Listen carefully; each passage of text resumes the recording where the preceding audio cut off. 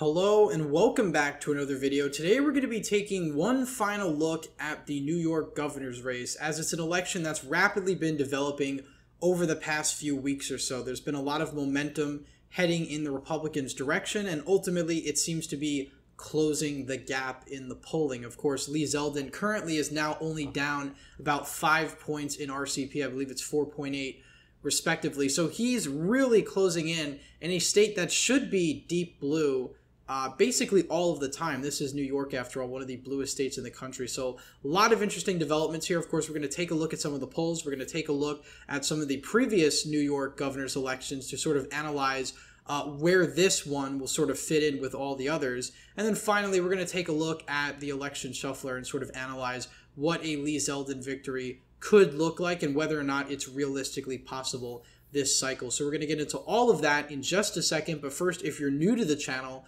please consider subscribing down below, liking this video if you enjoy. Also, link down below to our election night live stream. We're going to start that at 7 p.m. Eastern on November 8th, election day. So anyway, with that out of the way, let's get straight into the video. So if we take a look at some of the latest polls out of New York so far, Kathy Hochul has an 8-point lead in the latest poll out of Emerson. I guess if you put leaners or something like that, it ends out to be 54-45. I'm not exactly sure why there's two different ones, but the latest numbers are extremely close nonetheless. Trafalgar released a poll that essentially has Zeldin and Kathy Hochul tied, although Trafalgar does have a very interesting history when it comes to polling, because in some Rust Belt states they're very accurate, in some other states they're really off the ball, though I think there's a few suspicious polls out of Trafalgar this cycle that have had races like Washington Senate being a lot closer than I would expect them to be. And I would argue that this poll is a lot closer than I'd expect New York to be. But there does seem to be somewhat of a trend. We have Data for Progress having this as only a 12-point race, which is still incredibly close in the state of New York. Data for Progress is probably one of the most accurate pollsters in my opinion. And you have a number of other polls, Civics, that has this race in low double digits, of course. So this is really close, relatively speaking, by New York standards. And the RCP average is just plus 4.8 for Kathy Hochul. FiveThirtyEight's average is plus 6 for Kathy Hochul. So this is an extremely precarious position to be as a weak Democratic incumbent when you're in a Republican wave year, because Kathy Hochul is not a strong incumbent. She's not incredibly popular. She doesn't really have any major accomplishments to her name, really, besides getting this deal for the Buffalo Bills Stadium in her home area. But that's about it in terms of major accomplishments.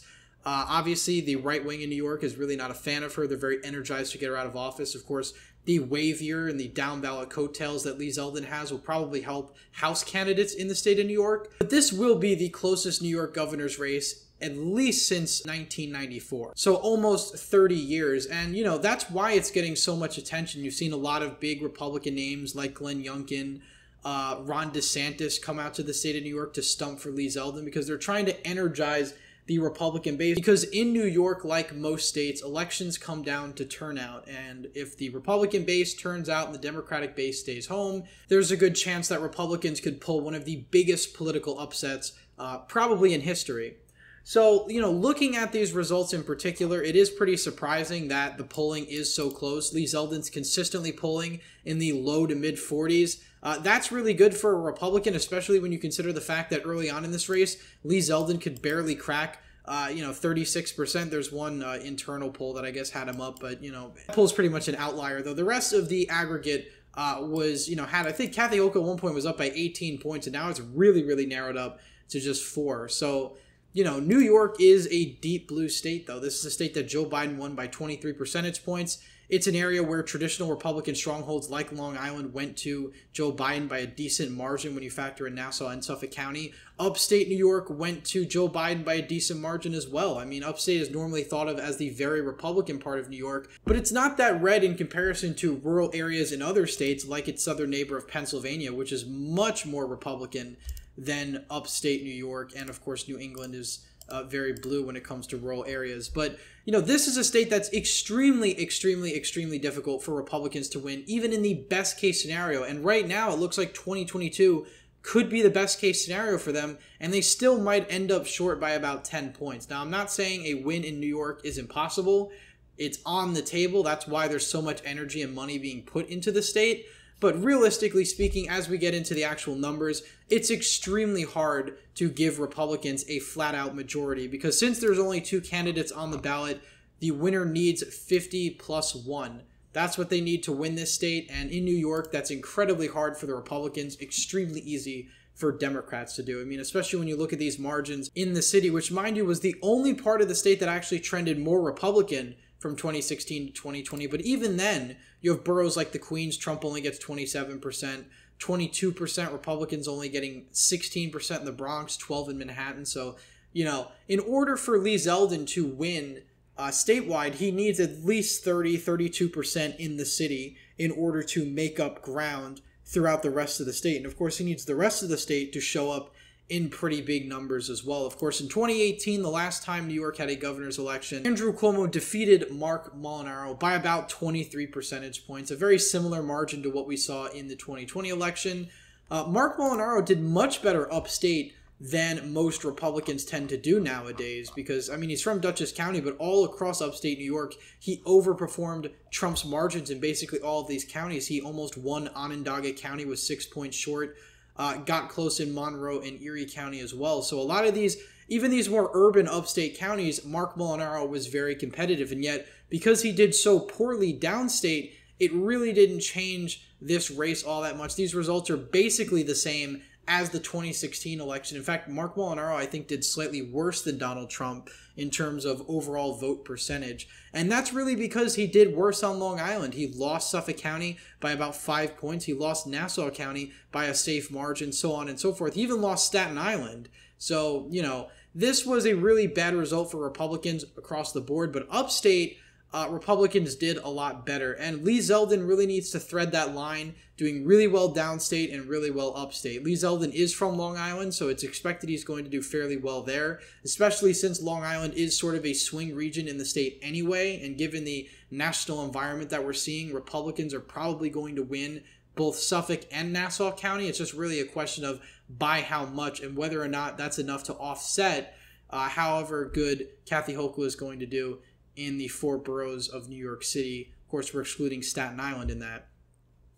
So when we go back to 2014, this was a red wave year around the country. Republicans gained seats in the House. They won the Senate. But of course, in the governorship, this was still a landslide victory for Andrew Cuomo. Cuomo winning by over 13 points. Now, mind you, this was actually a lot closer than a lot of the polls had this race. I think Cuomo was up by nearly 20 points in RCP. He only won by 13. But there was a significant third-party factor taking votes away from Andrew Cuomo in this instance. Howie Hawkins of the Green Party getting nearly 5% of the vote. Rob Astorino only getting 40.6%. And this was a really good year for the GOP. Andrew Cuomo was more popular at this point. He was a pretty popular governor, so this was sort of the effect of the wave year, I suppose. And, of course, Cuomo was not really popular in upstate New York. Things like the SAFE Act, other policy proposals that he passed while in his first term as governor were not really popular upstate. Downstate, he did a lot better. He narrowly lost Suffolk County, but of course he won Nassau by over 8 points and did extremely well in the 5 boroughs of New York City, once again winning Staten Island, this time by a safe margin. So Cuomo was an incredibly powerful Democrat in New York. When it came to his electoral prowess, he was always able to overperform. He had his coalition. He was always able to get his voters out, particularly in downstate New York, which really liked Cuomo in particular. Now that Cuomo's out of the picture, you have Kathy Hochul. And we haven't had a gubernatorial election without Andrew Cuomo since before 2010. So it's been a long time since another Democrat has been on the ballot. And quite frankly, Kathy Hochul does not have the political strength as Andrew Cuomo, nor does she have the strong coalition and base that Andrew Cuomo had, especially in the city. I mean, to win Staten Island every time you've run for statewide office is pretty impressive, because Staten Island is a very red borough of New York City. So, you know, looking at these results, obviously Republicans have done very poorly statewide. Although in 2010 they nearly won the comptroller's office, but they still lost that by 4 points. But taking a look at this year, one frame of reference for the governor's race is the New York City mayoral race. Now, Curtis Sliwa was a candidate that had name recognition but didn't really have any real funding. And he was able to get 28% of the vote in New York City. Eric Adams got 67%. In order for Lee Zeldin to win, like I said, he needs around 30 to 32%, depending on the turnout in the rest of the state. Now, one good sign for Lee Zeldin, I don't have it pulled up in this video, but the early vote in the Bronx is down. In fact, it's almost equal to the early vote in Staten Island, which Staten Island only has about 500,000 people. The Bronx has about 1.4 million. So huge difference in population, but obviously the Republicans are very energized. It would be presumed that the early vote in Staten Island is going at least more so in favor of Zeldin than Hochul than you would have in these other boroughs. So that is a good sign for the Republicans, although enthusiasm in Manhattan's also up. So that's kind of interesting too, because obviously this is an area that's going to go heavily to Kathy Hochul or whoever the Democrat would have been. So, you know, Curtis Sliwa was able to get about 36% of the vote in Queens. That's probably what Zeldin would need. He probably needs a bit more. He probably needs about 38%, which is that is a tall order, especially in a general election like 2022. This isn't a mayoral race. This isn't a local race with very low turnout. This is going to be a much higher turnout midterm. So it's extremely hard to get those sort of numbers as a Republican. Of course, in Brooklyn, he's going to need like 27%. He really needs 30, honestly, which I don't even think that's doable. But let's say he gets 30% there. The Bronx, you know, he probably needs 25, 26. And if we pull up the election shuffler, I've done some of the numbers already. I've adjusted the turnout in New York City to make it lower than the rest of the state. Even Manhattan I dropped relative to the rest of New York. And of course, I gave Lee Zeldin 36% in Queens. I gave him 27% in Brooklyn, 22% in the Bronx. And then Manhattan, I gave him 19%, Staten Island, 64%. And adjusting the rest of the state, moving the rest of the state about 15 points in favor of Zeldin. And, you know, moving Long Island, giving him about a 16-point margin of victory in Suffolk and around a 9-point margin of victory in Nassau, you get a 53-46 result for the Democrat. And that, of course, is giving him Onondaga County, which is a swing county down ballot, but let's say Zeldin wins it for the sake of this by around 2 points. You give him Monroe County by about 4, which is usually a low turnout county. A lot of the precincts in Rochester really don't turn out. That's one of the reasons why in 2014 you saw Rob Astorino win this county, even though this is a county that Trump lost by over 20 points in 2020. And of course, Buffalo I gave to Zeldin by about 6. This is Kathy Hochul's home region. And yet, despite that, this is still what the result is. You get a 53-46 result for the Democrats. So you would need a catastrophic shift in downstate New York. You would need Westchester, you know, you would need somewhere around 42% of the vote in Westchester County. You would really need a Nassau County plus 15 margin realistically to win statewide. And if you give Zeldin that, you know, that puts Hochul at about 42 in Nassau. You know, you're still at 47.4%. If you give a 20-point margin of victory in Suffolk, you're still at 46.1%. It's incredibly, incredibly hard to make the numbers actually work in Zeldin's favor, which is one of the reasons why I've had this race as likely Democrat for so long. I think Zeldin is going to do very well, both upstate and downstate, but I don't think it's going to be enough for him to pull this victory off. And again, I could be wrong.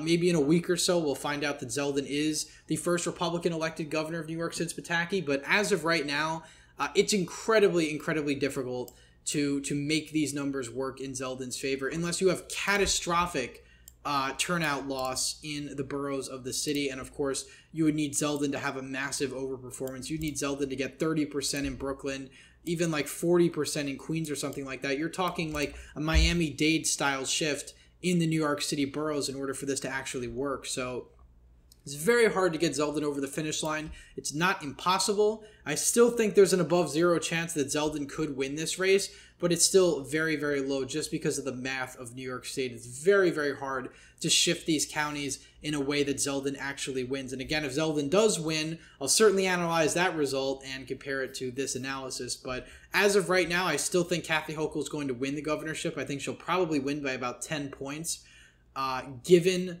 how inelastic a lot of parts of New York State are at this point. This isn't 1994 again. And mind you, George Pataki didn't even win with a majority of the vote. He only got 48% of the vote. And this was the map. This is how red the rest of the state of New York was. And you're not really going to see New York this red anytime soon, I think, especially even this year in particular. So while there's a lot of attention being put into New York, while a lot of people think it's possible for Zeldin to pull an upset, I'm still of the opinion that Zeldin will probably lose this race by about 10 points. but he'll end up bringing a lot of down-ballot Republicans over the finish line in contested congressional races. So for Republicans, even a Zeldin loss is still a win because they're going to have a lot of down-ballot coattails, a lot of competitive state Senate races where Republicans will probably sweep. You'll have congressional races, state assembly races where Republicans will be brought over the finish line where they previously wouldn't have. So anyway, that's my final analysis on New York. As I said, it's not impossible for Zeldin to win. I give it about a 5% chance. Polls are narrowing up, but I really do think the polls are going to be underestimating Democratic support, especially in New York City. I could be wrong, obviously, but comment your thoughts down below. Obviously, subscribe if you haven't already. Like this video if you enjoyed. And as always, again, thank you all for watching, and I hope to see you in the next one.